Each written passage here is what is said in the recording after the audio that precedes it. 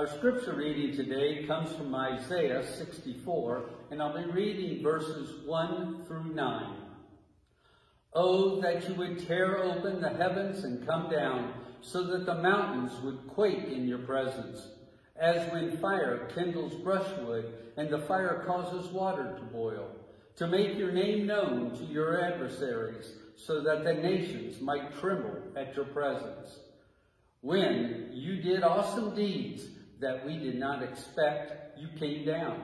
The mountains quaked at your presence. From ages past, no one has heard, no ear has perceived, no eye has seen any God besides you, who works for those who wait for him. You meet those who gladly do right, those who remember you in your ways. But you were angry, and we sinned. Because you hid yourself, we transgressed. We all have become like one who is unclean, and all our righteous deeds are like filthy cloth. We all fade like a leaf, and our iniquities, like the wind, take us away. There is no one who calls on your name or attempts to take hold of you. For you have hidden your face from us, and have delivered us into the hand of our iniquity. Yet, O Lord, you are our Father. We are the clay, and you are our potter. We are all the work of your hand. Do not be exceedingly angry, O Lord, and do not remember iniquity forever. Now consider, we are all your people. This ends the reading of the Holy Scripture. And today, we light the first Advent candle, the candle of hope. O Holy One, we light this first candle, a candle of grief, in the midst of the stories of the last year. Let it burn through these weeks as a beacon to become the light of hope. Let us guide us to your presence in our midst, leading us to your justice and joy in the service of peace. God be with us in this light of hope.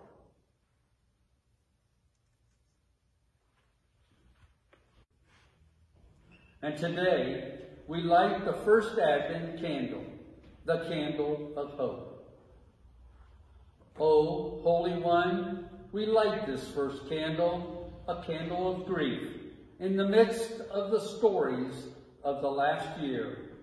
Let it burn through these weeks as a beacon to become the light of hope. Let us guide us to your presence in our midst, leading us to your justice and joy in the service of peace. God be with us in this light of hope.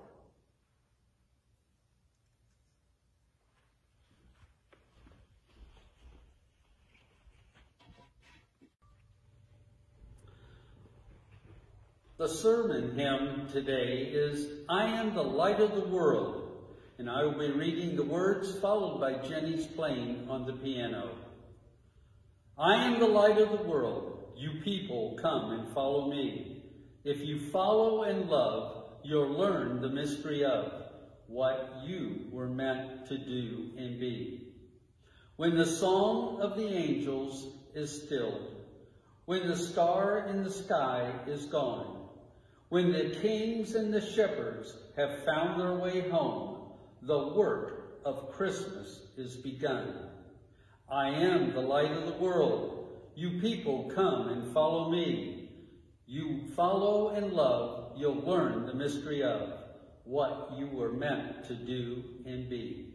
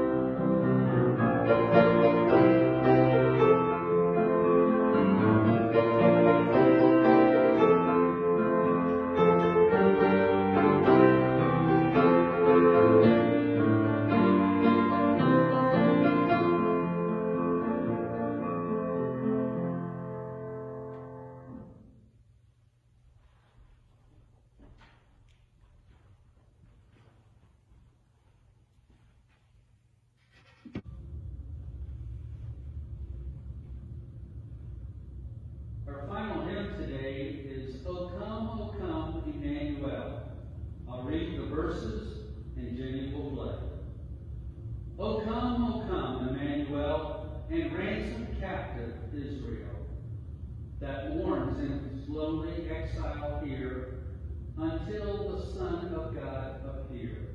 Rejoice, rejoice, Emmanuel shall come to thee, O Israel.